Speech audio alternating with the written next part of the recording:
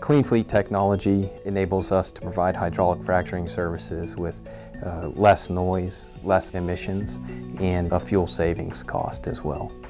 Clean Fleet reduces NOx emissions by 99%. It also reduces carbon monoxide emissions by 99%. One of the other unique aspects of Clean Fleet is that it can run on a variety of different fuel types. We can use compressed natural gas, liquefied natural gas, or fuel gas.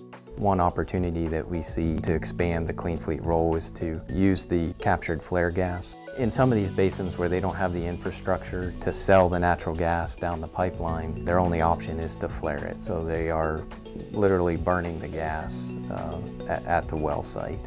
So we would capture it and transport it to a Clean Fleet site, most likely in the form of CNG or compressed natural gas, and then use that fuel to power the Clean Fleet. U.S. Well Services is looking to expand in different basins. We feel there's tremendous growth opportunity in these basins where they have strict regulations when it comes to environmental emissions and noise pollution, where Clean Fleet is a natural fit.